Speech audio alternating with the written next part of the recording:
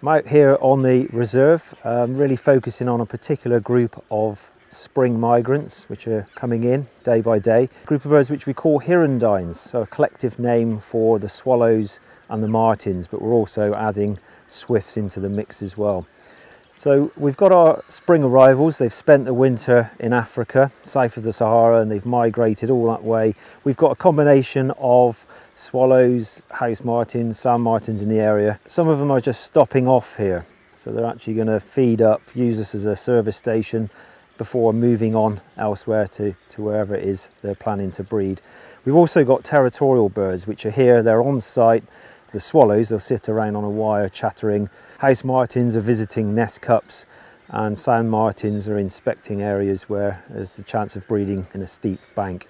So a lot of turnover, birds coming and going depending on the weather conditions. So on a bright sunny day you might not see many of these birds, and that's because they're really high up in the sky feeding on the insects up there. On the sort of duller days where there's a little bit of rain around, that's when you find them a little bit lower. Some of these species will arrive on the reserve, set up territories, and they're looking to breed. We have swallows which tend to use the small outbuildings, the sheds, some of the lower barns that we have on site.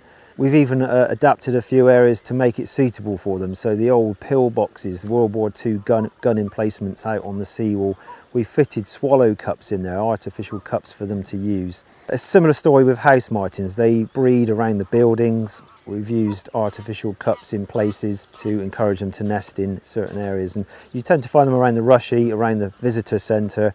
They'll add their own nest cups to the artificial ones, and some days you find these birds going backwards and forwards to wet puddles, collecting little pellets of mud and taking them back to stick them to create that cup, be it the swallows or the house mites. It's amazing construction, thousands of mud pellets to make up that nest site. And with sand martins, they tend to use the sheer bank, so they're looking along the ditches, places where they can excavate a hole into the bank. And unfortunately, we haven't really got anything here that suits them. We've created banks before; they haven't quite worked. They need a little bit of extra thought, and we're hoping to create some of these banks in the future. And the final bird is the swift. We have actively put up nest boxes around the visitor centre. We've actually got a swift hotel. It's a bespoke design built by one of our carpenters here.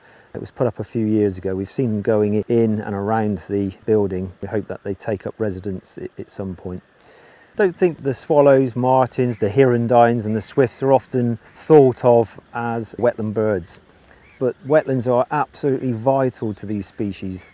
They provide these feeding areas, especially when conditions are poor. Thousands and thousands of them will feed over wetlands through the course of a season. Not strictly a wetland bird, but wetlands are incredibly important for them.